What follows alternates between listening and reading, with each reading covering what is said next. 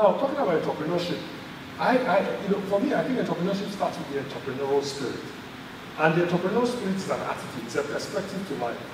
And it's the antithesis of sort of, the corporate sort of thing where you're working for a big corporation and things just disappear into the lot, right? Whether it's expenses, whether it's contribution, whether it's anything, right? Big corporation. That's why even big corporations, they're talking about entrepreneurship, where people are being entrepreneurial within large organizations, because it's a spirit, it's an attitude. It's that ability to tend something, it's an ownership spirit, and some of the Holy Scriptures talks about being a hireling, so being a shepherd. When somebody is an entrepreneur, they learn to shepherd people, they learn to look after people, because, you find people who've had all kinds of high-flying careers where they didn't bother about counting the payments and the costs, and then you become an entrepreneur, you suddenly realize that cash is king. When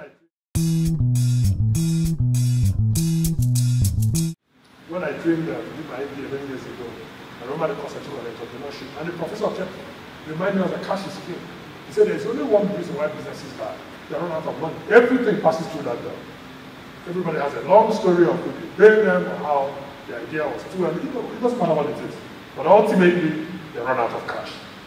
There are the expenses, which usually are quite predictable, because the expenses you contract them. You can easily, anything you want, if you're prepared to pay, people will sign an agreement with you. The harder thing is actually generating the revenue. So what happens is that expenses match on relentlessly, and then the revenues are negotiating with you. Some people say, oh, no, this idea is great, but I'm not convinced, whatever. But bottom line is that the cash isn't coming in, and ultimately, you find yourself running out of money. And so, entrepreneurs learn to realize that cash is king. So they're more frugal, they're more, they're almost clever, right? In their ability to stretch the cash, in their ability to work with other people's capital.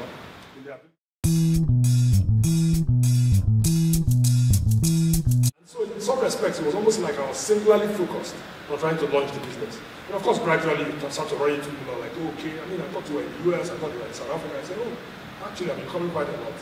And then gradually, I started to integrate back.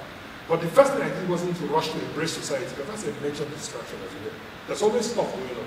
But those things tend to challenge, and if you're not careful, can undermine entrepreneurship. Don't get me wrong, you still have to be connected.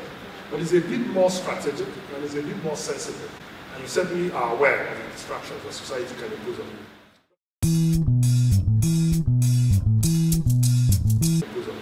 But I would say by far the most important quality of entrepreneurship is that can-do attitude, that spirit, that attitude that is propelled by adversity. That person that fails and gets up and keeps going, and the willingness to sacrifice today for a better tomorrow.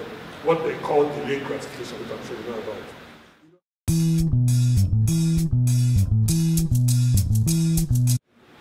I think by far the most important thing that's helped me to be a successful entrepreneur is people. Let me explain. You find that no entrepreneur really makes it without support. And that support will come from people who have mentored you. If you look at how we started our firm, it was the people who mentored me, who partnered with me, and they gave me all their connections. When I came back, Dick was a very well-known person. Everybody knew him, he knew everybody. And just by going almost like his son everywhere, within a few years, those relationships became mine, and are incredibly vital.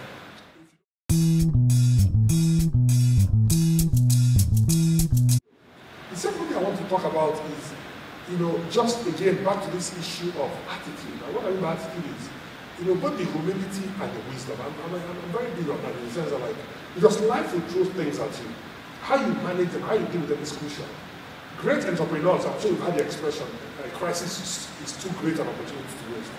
Great entrepreneurs are those who converted crisis or dangers. Every entrepreneur that is successful almost turned a setback into a setup for his success. Right?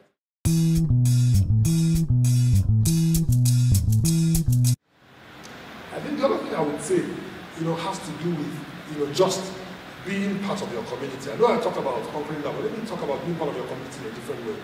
I have found that people who are successful entrepreneurs, particularly those who are their best, while they're singularly focused on what they're doing, they also have a perspective that builds a lot of goodwill. They are able to build other forms of capital.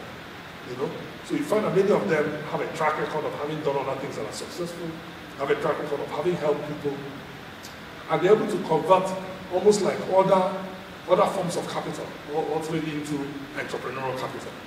You know, and what you hear about a lot is a passion. Maybe you're passionate about something, you could do it for free, maybe you've been doing it for free, and then suddenly, you know, you learn the ropes and eventually you can even launch a successful business.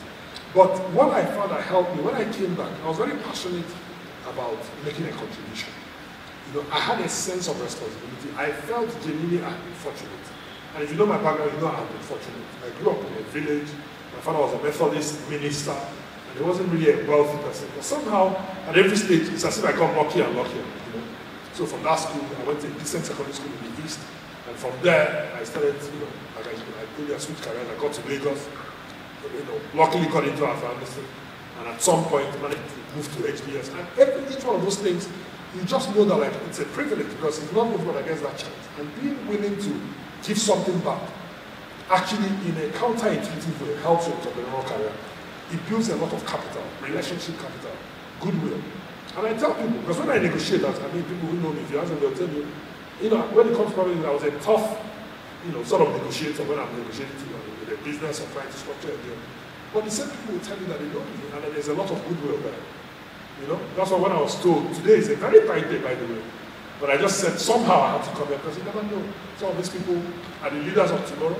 Let me come and sow a seed here. I'm sure someday it will germinate, you know. That's when I must come.